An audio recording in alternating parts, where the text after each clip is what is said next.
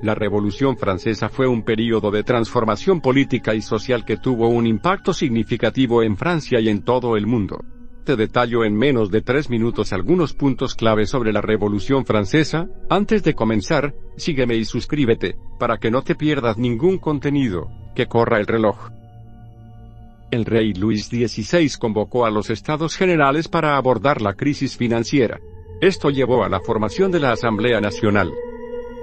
Los representantes del Tercer Estado, entre ellos burgueses y algunos miembros del clero y la nobleza, se declararon como la Asamblea Nacional Constituyente, buscando redactar una nueva constitución.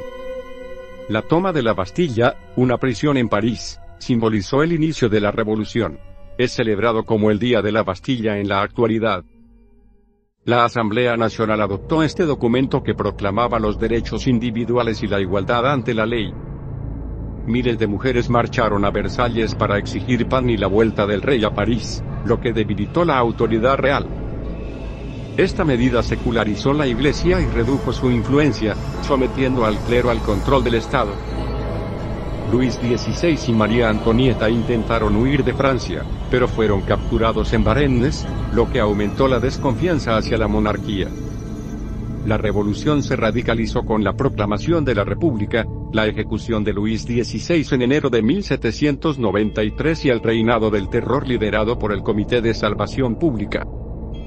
Se estableció el Directorio, un gobierno de 5 directores, en un intento de estabilizar la situación política y económica.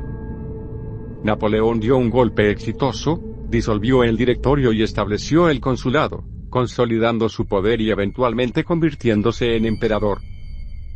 La Revolución Francesa, que tuvo lugar entre 1789 y 1799, fue un acontecimiento crucial en la historia mundial que transformó radicalmente la sociedad, la política y la cultura de Francia.